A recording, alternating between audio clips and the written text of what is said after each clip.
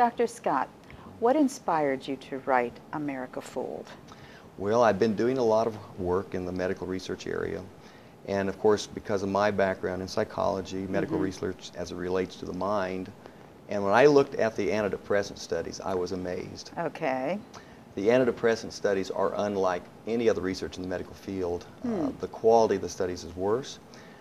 In all other areas of medical research, you have what we call objective endpoints. Okay. And so you can measure actually something objectively. You can assign it a number. That's not true with depression. We basically ask, how do you feel? If you're doing heart disease research, you can measure something related to blood flow. If you're doing cancer research, you can measure white blood cell counts. But this is not true in the area of depression. So it's not physical, it's emotional. How do Well, you feel? Yeah, that's how we basically are asking.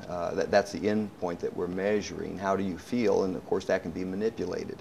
And consequently, the studies that I was looking at, I was amazed to find that the quality of the studies was unlike studies in all other areas of medicine. They were very, very poor studies. They were not fair studies. They were not honest studies. They were clearly manipulated studies. And so that's what really offended me. That's what got me on this issue, made me decide I had to write about that and try to educate physicians and the public about this issue. So you picked up on certain dishonesty? Is that what you're saying? There was a theme like that?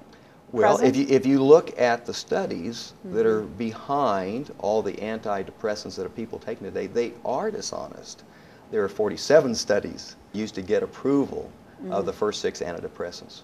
Among those 47 studies, 25 didn't just use an antidepressant compared it with a placebo.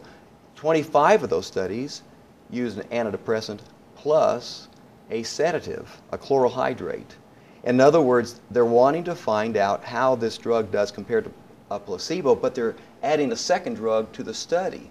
Why are they doing that? And the answer is because antidepressants often cause some agitation.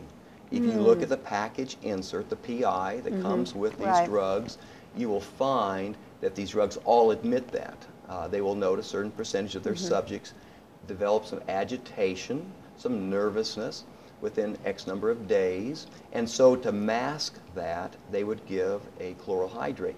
Well, of course, the question then becomes, what's helping the person? Is it the antidepressant, or is it the anti-anxiety sedative type of drug? Which the chloral hydrate is Yes. an anti-anxiety, okay. So did your mind just scream bogus when you started reading these studies, that this is just not true or valid? Absolutely. I was amazed. I was really amazed. I thought that in the area of medical research, you would expect all studies to be done in a way that's fair and honest. I found out that was not the case at all, that there are many different tricks that were being used that were not fair, in fact, were just outright dishonest. For example, you have, in virtually every antidepressant study, you will have the subjects gathered, but these are not typical subjects. It's not the subjects who will be taking the drugs in the real population out there. They exclude anyone, for example, who's ever been divorced. They exclude anyone who's ever had any kind of arrest record. They exclude women. These are studies of men. Now, who's going to be taking these drugs? Mostly women. So you look at the subjects taking the drugs, well, it doesn't reflect the population. A good study should be basically a group that reflects the population that you intend to take the drug in the end. Wasn't the case. And the examples of this are many. So the drug studies were not fair at all.